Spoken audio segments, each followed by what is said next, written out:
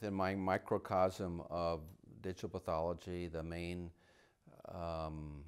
challenges deal with regulatory aspects, dealing with the FDA in terms of how it views digital pathology.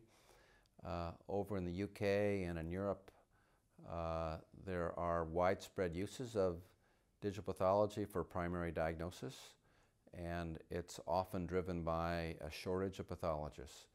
In the United States, we don't have a shortage of pathologists yet, and as a consequence, there's not quite such a push to get to have pathology assistants or pathology or technology assisting pathologists.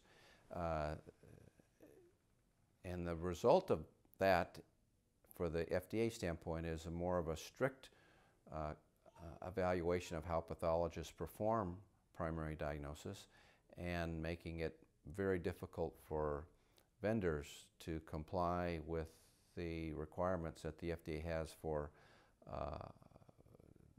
to allow them to sell their instruments for primary diagnosis. So that's one sort of small personal idea of what is an issue or a challenge or a barrier to adopting a technology I really believe in. But there are many other general issues with pathology that were touched on at the Pathology Horizons 2016 conference. They dealt with keeping patient information private, the ability to share information across different computer systems, the ability to mine and explore and evaluate big pieces of data, big chunks of data to find individual facts that would be beneficial to patients. All those are challenges that pathologists face all the time.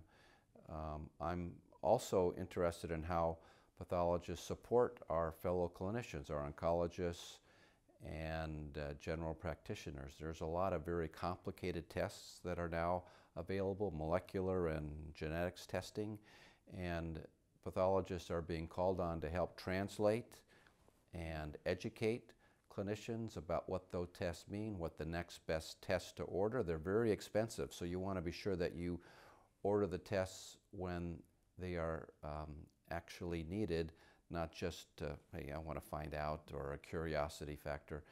We can't afford to do that. Healthcare is way too expensive. So part of that was touched on the conference today as well.